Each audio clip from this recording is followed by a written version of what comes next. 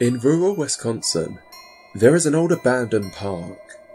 Built in the 1920s, it served as the town's gathering place for everyone.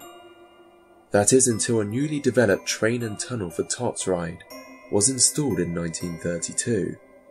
It was an innocent-looking childish train with one main mechanized head car with 3 small trolleys that pulled behind it. It went around some loops before going into a small tunnel. But this is where the story gets weird. There were numerous cases of child deaths that year, all of them happening after the child rode on the train system.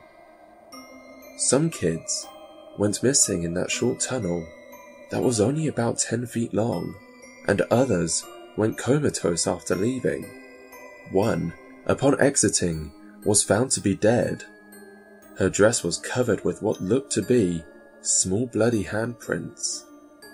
Some killed themselves by scratching at their throats until they bled out, and one of them even killed another child before hanging herself with a razor wire at the family's farm. The park was closed, and the town's popularity as a tourist town plummeted.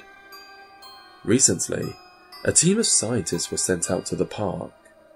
They taped a video camera to the train and put a new intern in with it, before sending it on its way onto the tracks. When the train left the tunnel, it was empty, except for the camera. The last 10 seconds were nothing but static, save for the sound of children laughing.